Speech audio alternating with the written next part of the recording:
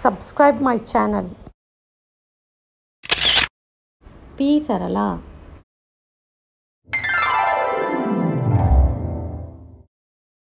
Hit the bell icon so that you are notified every time I post a new lesson. Hi everyone. So the aspirants of a government job should have to write the competitive exams, whether it is SSC exams or APPSC exams or UPSC exams. For all these exams you have to answer general science part.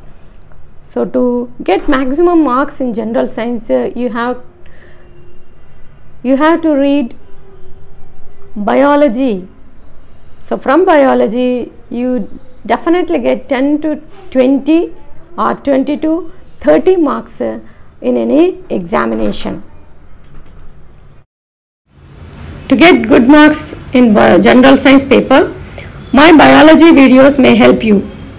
Hope these videos will help you to get maximum marks in general science of competitive exams. Today I am going to teach you about vitamins. Vitamins are micronutrients. So the substances which are required in little quantities are known as micronutrients. Vitamins are two types: water soluble vitamins and fat soluble vitamins. Water soluble vitamins are B complex and C vitamin, and fat soluble vitamins are A, D, E and K.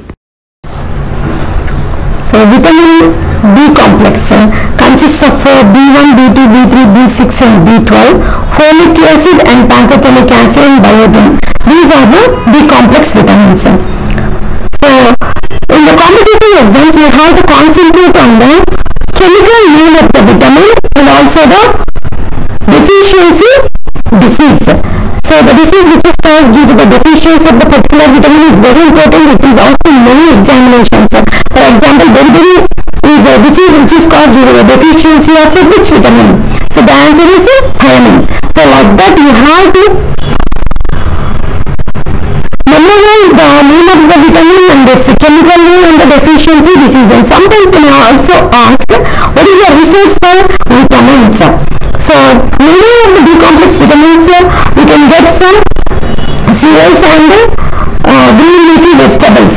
So except B12 vitamin which is synthesized by the bacteria which is present in the intestine. So this is very important. This is exceptional one. So that's why you have to remember B12 vitamin.